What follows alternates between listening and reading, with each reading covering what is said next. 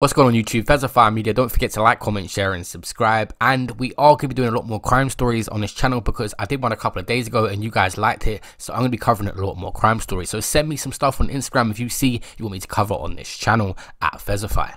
So our story today, guys, comes straight out of Bradford, and recent events show that a man was jailed for laundering 5 million of drugs money for a Bradford crime gang. Laundering money, we know, is basically when the money is dirty and they put it through a legitimate business to try and make it actual legal money. So it said a failed businessman has been jailed for 5 years after laundering drugs money for an organised crime gang operating in the Bradford area. His name was Richard, and he said he made frequent trips between his home in Manchester and West Yorkshire to collect and deliver large amounts of cash concealed and hidden in compartments under the seats in a Range Rover. He was labelled the cash converter and banker, kind of like Better Call Saul out of Breaking Bad. You know you need to launder your money, right?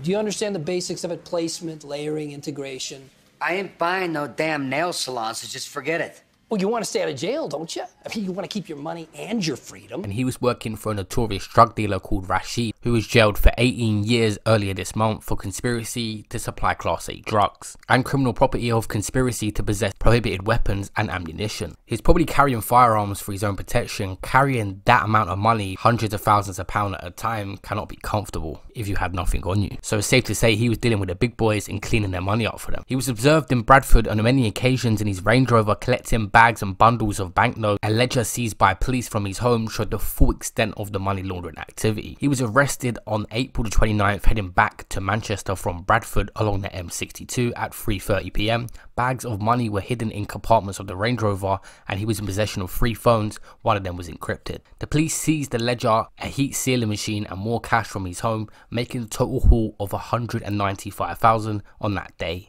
It was said that he was even provided with the Range Rover to transport the cash and equipment to his home. He was defended by saying he fell into criminality after his business failed and he was approached by the gang because basically he had learned how to legalize dishonest money. His role was to collect and deliver large quantities of cash, totaling of 5 million between Manchester and Bradford. Guys, in other crime news, police are getting an extra 15 billion in funding to try and fight crime. It said they also will be recruiting 20,000 new officers. Of course, there's a lot of money invested. In my personal opinion, some of that 15 billion they should put into stuff that prevents crime. Open up youth centres, give young people opportunities so they don't fall into crime from young. Even some of that money could be put into supporting local football teams or supporting local boxing gyms to keep people out of crime as well. Then you won't have to recruit so many officers and put so much money into a policing system that wouldn't need as much funding if we put simple things out there to prevent crime. Guys, thank you all for watching this video. As always, make sure you subscribe and press that notification bell to be updated on my next videos, and follow me on Instagram at Fesify. Drop me a message, feel free. I'll see you on the next one. Peace out.